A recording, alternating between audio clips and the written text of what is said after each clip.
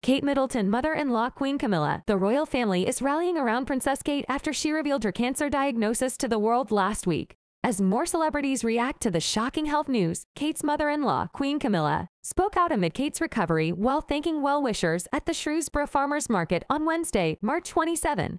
While mingling with the townspeople, Camilla, 76, met two young girls that were holding posters for Kate, 42, which read, "Send our love to Kate."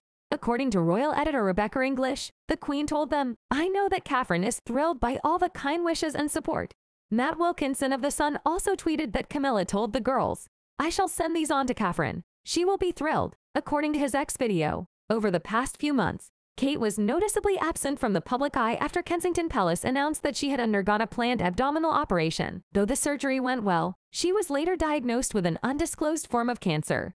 As a result of her absence, though social media users speculated there were AI images of her online, I wanted to take this opportunity to say thank you, personally, for all the wonderful messages of support and for your understanding whilst I have been recovering from surgery. Kate said in her video message on March 22, "It has been an incredibly tough couple of months for our entire family, but I've had a fantastic medical team who have taken great care of me, for which I am so grateful." After explaining that her abdominal surgery was successful earlier this year, Kate revealed that cancer was found and she is therefore undergoing chemotherapy. "As you can imagine, this has taken time," she pointed out. "It has taken me time to recover from major surgery in order to start my treatment. But most importantly, it has taken us time to explain everything to George, Charlotte, and Louis in a way that is appropriate for them, and to reassure them that I am going to be okay."